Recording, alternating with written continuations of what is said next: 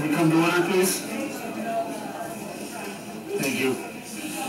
Okay, so our next presenter, no stranger to us, is William Elliott, project manager. He has a verbal update on the Pearson Plaza development. Mr. Elliott. Have we found Mr. Elliott in the crowd yet? I know he was here earlier. Okay. He's trying to make his way through, okay.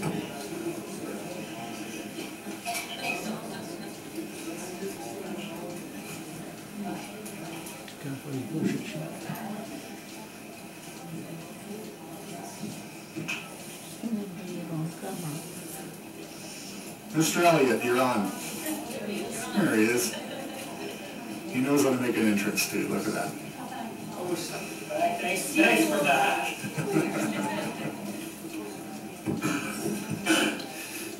Thank you, Your Worship, Council. I kind of thought my appearances before you on this matter were at an end, but apparently not. I was asked to do an update for Council tonight in response to some of the recent, what I refer to as chatter about the plaza and the state of the project. As a matter of fact, it was significant enough that Chief Officer and I, with Mr. DeBartoli being away, made a trip down to Barrie to meet with the developer to get the information from the horse's mouth, so to speak. And I'd like to thank the Chief for making the time available to do that.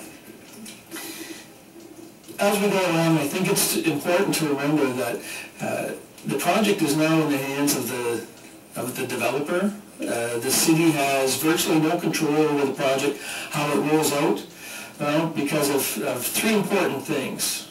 The property was sold to McGowan and Associates on March 4th, 2014. The site plan control agreement was approved by Council on April 7th, 2014. The building permits were ready to be picked up on June the 3rd, 2014, and were actually issued on July 8th of 2014. So the city's only real role since June is to monitor the construction and perform the required inspections. What we discovered upon our visit to McGowan and Associates was that the current issue that they're dealing with is a cost overrun in their construction budget.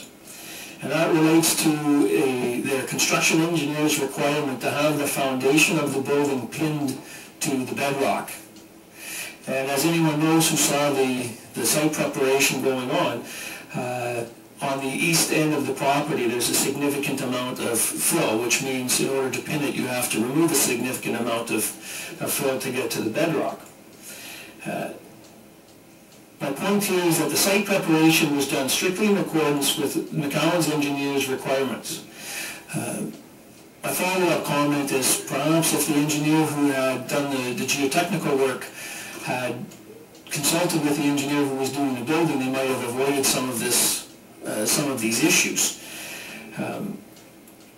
But the bottom line is the city delivered exactly the shovel-ready site that McGowan's geotechnical report required.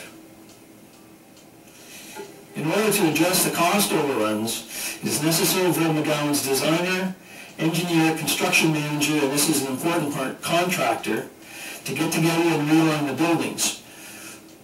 Basically to move buildings away from where the deep fill is and put them where there's less fill, possibly to switch that with parking.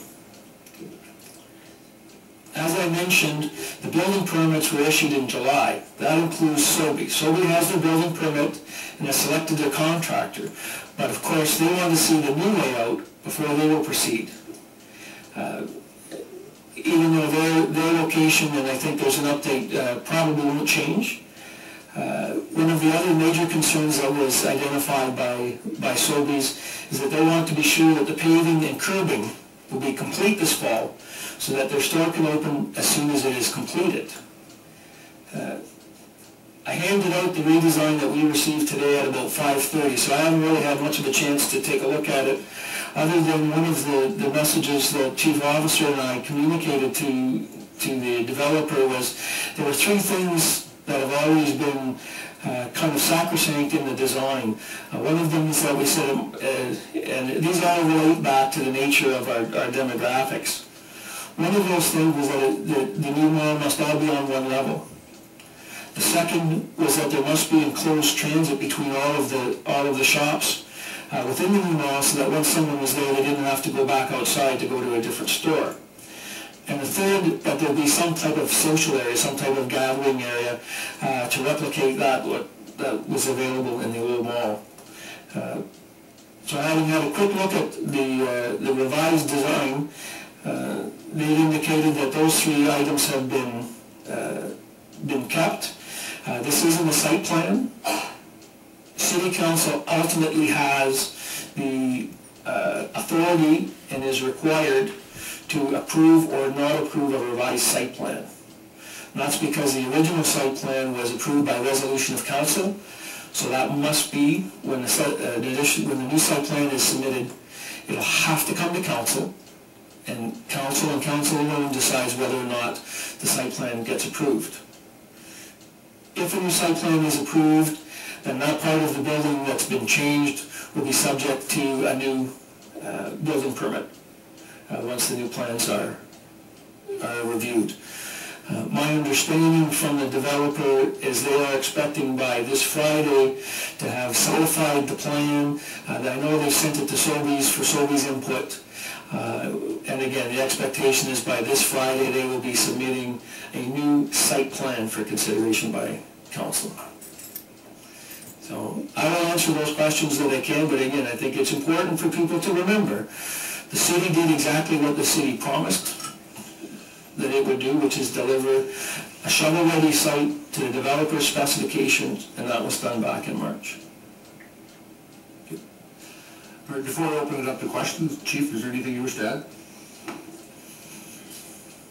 Just for everybody's information, Chief Officer is the acting CEO this last week and this week.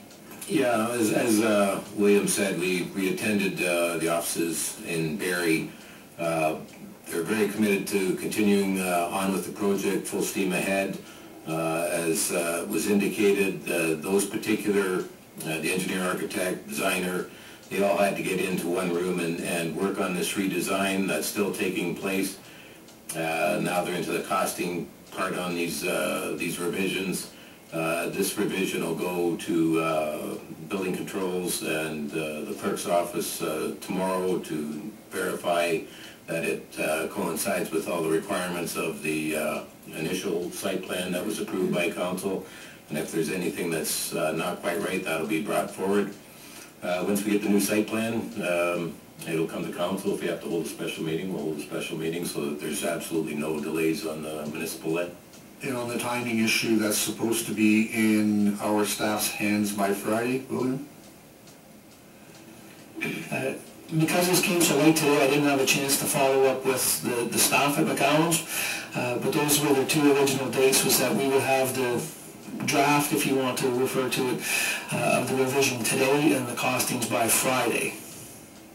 For City Council to review and, I suppose, make any changes to the site plan thereafter, correct? I'm making an assumption that by sending it to Sobeys and by sending it to the city today, they're hoping to get any initial feedback, any concerns brought forth immediately, because if they have to do design changes, they want to do that obviously before they submitted something for a site plan approval. Okay, thank you. Okay, Council, questions, comments? We'll start at the end. Councillor Finnemore. Thank you, Mr. Mayor, through you to Mr. Elliott. This looks very familiar to the very first drawing, does it not? It's not that far off when we have the dollar store at the one end and the grocery store at the other end. One of the revisions had the dollar store come back and be next to the grocery store. So yeah, it's similar that way. It's been pulled back towards the west end to avoid where the deep fill is, but the basic outline is very similar. And a follow-up question, if I might. So once the site plan is produced and then presented to council, then they can immediately begin the work. And so we're looking at a delay of past Christmas probably for the opening of Sobeys. Is that? I'm just going by the time frames we've been given in the past of 6 to 7 months for building, and with that, is all the services going to be put in immediately so that, and the paving done so that when they, if they are ready to go to opening in February, they can open because everything will be done, curbs and... That's correct. Anybody who's been by the site will see that the site development work is ongoing, and that contract includes paving, curbing, all of those items. I can't speak for Sobeys. I can pass on the sense that I got from the senior people. I know certainly locally they're very keen to get going. The concern that was passed on to me was they need the paving and the curbing done so they can open the store as soon as it's ready, whether that's January, February, or March. Councillor Patrick? Thank you. Thank you, Your Worship, through you. So we've just received this drawing as we sat at our council seats. I sure hope that the site plan agreement doesn't come forward with these numbers. Our original site plan was for 87,000 feet in our agreement. We agreed to a site plan that took 8,000 feet out to be built at a future date. This new site plan is now down to 56,858 feet. That's astronomical. That takes away from what our goals were originally. A realignment, I don't have any issues with. If the developer needed a realignment for the existing footprint of what he had proposed and we approved at the last council meeting, I wouldn't have an issue with it. It's his land and how he's got to build on it to make it work for him, I have no issues with. This drawing, we'll see, because it's not an official site plan, has 7 tenants, no retail other than Dollarama and the grocery store. This isn't what this community needs. This community needs a lot more than that. And I think that we've got to do something to hold this developer to what he originally proposed. This is just, all he's done is shrink the building. And that doesn't work for this community. This community needs development, and we need a lot of development. We don't need a developer that we've given millions of tax dollars, so be it not all local tax dollars. But there's millions of tax dollars put into this property, and we need this developer to hold up his end of our original agreement and get us some commercial space. There's absolutely no room on this property based on this new plan. There's no future development. There's no room for a retailer to come into this community, which we are in dire need of. During your discussions, Mr. Elliott, did you have that discussion with them about the number of tenants proposed versus what you see here? Yeah, when we had the discussion with them, I guess the short version is that he said very pointedly he will build to what he has tenancy for, with the exception of what we've always referred to as the south pad, which in this drawing is just a blank space. But that's the south pad that's always been there as future development. But he was very clear, in my mind anyway, that for the main structure, it was only those, at this point, only those that he had signed leases that he would build. Okay, Councillor Mann. Thank you, Your Worship. Through you to Mr. Elliott, first of all, thank you for bringing the update forward tonight. I think it's important for council, as well as, and especially the citizens of our community, to be aware that there is still progress on the site and it is still moving forward. I do echo the same concerns as Councillor Patry had.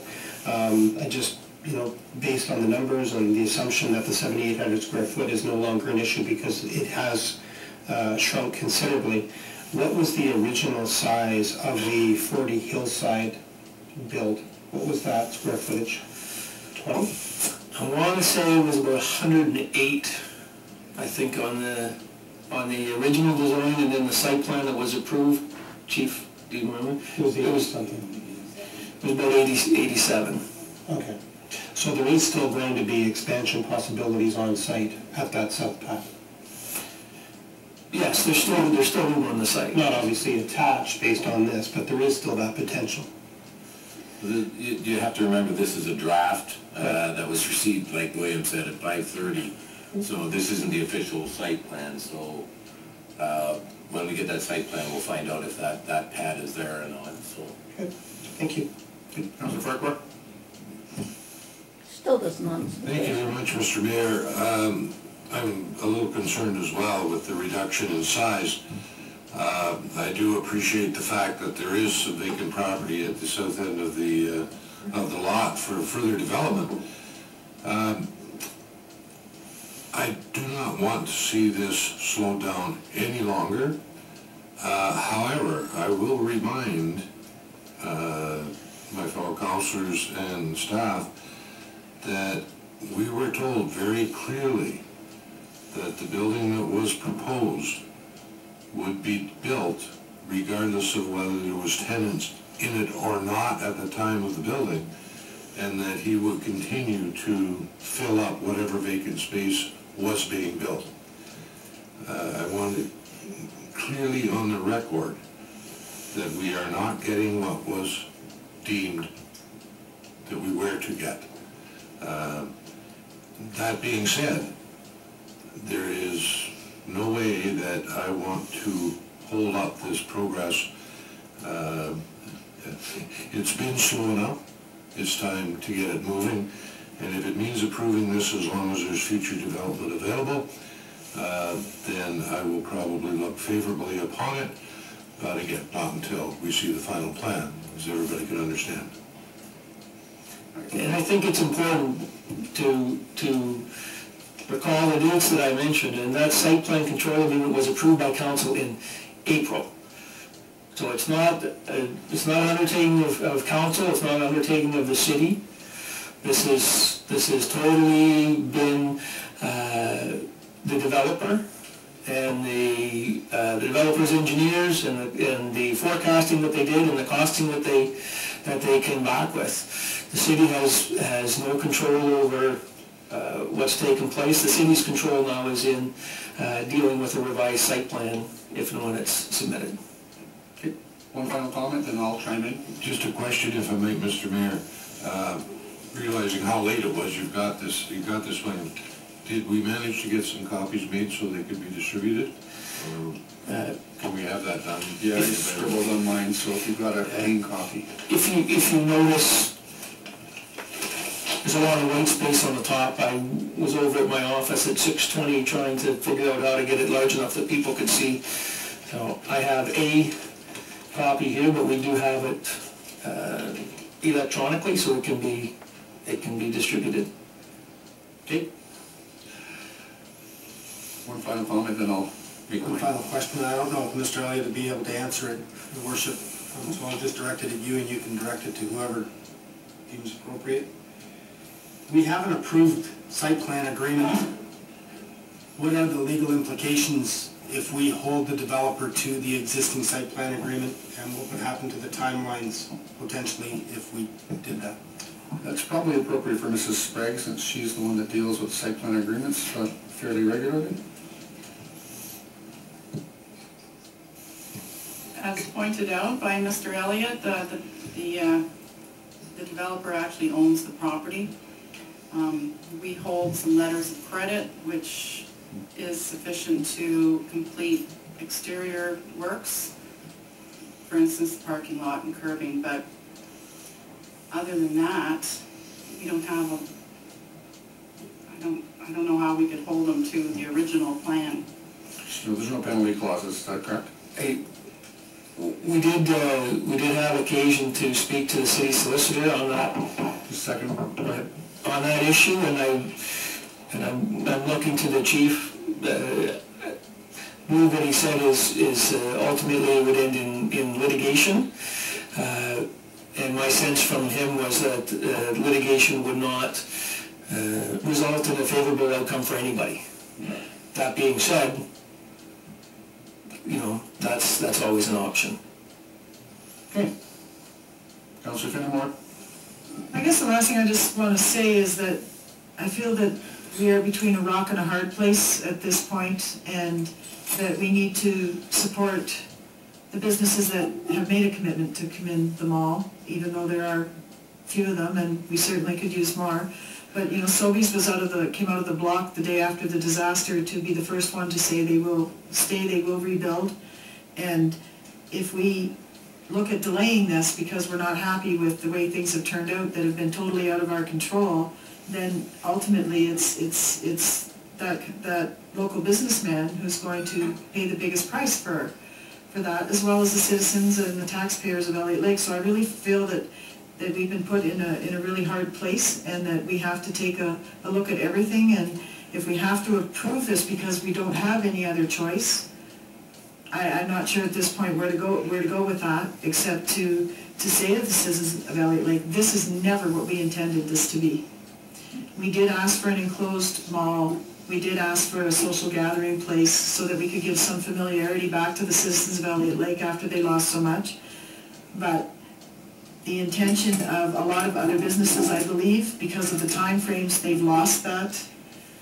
I don't know if it's the ability, I don't know what it is. I see in here there was stores that committed to coming back, that said they'd be back, and I don't see them on the list, and that's very unfortunate. And I know that there's been committees, I know that there's been other organizations in town that have worked really hard at trying to get a general merchandiser here. There just is none available. I know that there's been personal visits, I know that there's been phone calls, I know that everything's been done at our part to try to attract a general merchandiser. And with the economy that is happening in Canada right now, that's another whole other layer to this. There's just layers upon layers upon layers. And I just feel really bad that everyone's going to be disappointed. I am extremely disappointed, because this is not, when we began this venture and we decided to go the route that we did, this is not what the outcome that we wanted it to be. And I just need to say that. Thanks. And if I may, we certainly were under the impression at the beginning that items such as the general merchandiser would be something that could be accommodated, right? That was always in the plan, there's going to be a general merchandiser. Even though, regardless of what happened at the oil mall, we were going to lose our general merchandiser in the community. There was talk, well, you could have this one, you could have that one. And I think it's important to remember that, when we talk to the developer, they're still looking at that. They're still saying, okay, well, if we get additional tenancy, we will build additional space. It's getting that tenancy, and it's getting that tenancy at a lease rate that makes it economically viable for them to do it. I can tell you, I as much as anyone, and the chief as much as anyone, feel like, there's the options are being reduced and reduced and reduced and reduced, and nobody likes it. Honestly, nobody likes it, and I have to say, for Sobeys and for Pierre locally, they've been put in a terrible position, because they've been, as you said, the most anxious to get going, right? They want to get this done, they want to get in the new store, they want to get going, and I don't blame them at all for saying we want to be sure what's happening before we start to build. The good part is they have their permit, they have their contractor. As soon as they're satisfied, they can start. But 100%, if I were them, I would do exactly the same thing. I would want to be comfortable that I knew what was going before I started. Okay. I'll take my leave and opportunity. I'd like to first thank you, William, and Paul, and by extension, of course, Mr. DiBartoli, for having to go down and to deal with this matter. I know it can't have been pleasant, however, it certainly looks as if you've achieved something, and that is the three main parts of the project, and that were to have a common space, although it looks somewhat less sizable than the last one, to have the interactive walkways where nobody has to walk outside in the snow, as well as on one level. So you did achieve that. I do believe the developer should have done a little bit more homework on the engineering side, because simply put, that could have been resolved in the design of the shovel-ready project. I mean, simply put, I'm not an engineer, but if you have to go to bedrock and you've got 30 feet of fill, you should be able to cost that out, and then, of course, make your lease arrangements accordingly. That didn't happen. At the end of the day, from what I hear from our clerk, there's very little we can do as far as remedy that with respect to penalties or anything else. So going down that road, at least imminently, doesn't seem to make a lot of sense. What we have said to the citizens of Elliot Lake, and they're all sitting here today, they want an enclosed shopping mall. That's what they want. So we need to start working towards that as diligently as possible. And if it does mean that we have to add on to it later, so be it. At the end of the day, the last thing I want to see is that we have nothing up there. What's akin to a driving range. I don't think anybody wants that. So we do have some time to still negotiate with the developer. As I understand, they are putting the site plans together, but they are still in discussions with some people, as you've discussed. Hopefully they can come up with something better, but at this point, this is what we have. Come Friday, we're going to have more detail. Come early next week, this council is going to have to make that decision. And we're going to need the input from the citizens, and they're sitting here today, so I just implore all of you, pick up the phone, get the emails out and start calling us, tell us what you want, because that's exactly what we need. So thank you very much. You've already bloody told you what we want. You left one behind, William.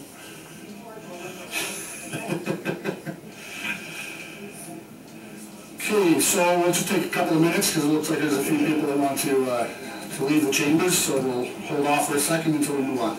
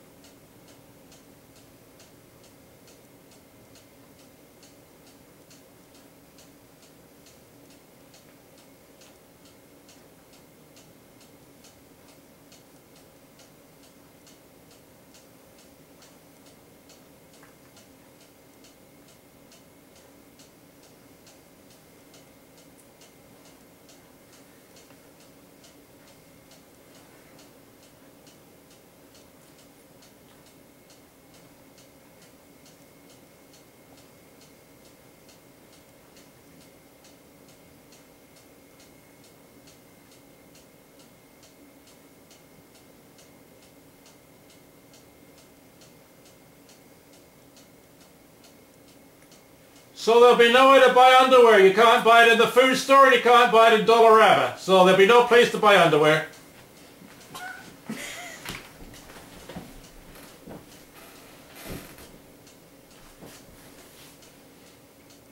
This one's gone black.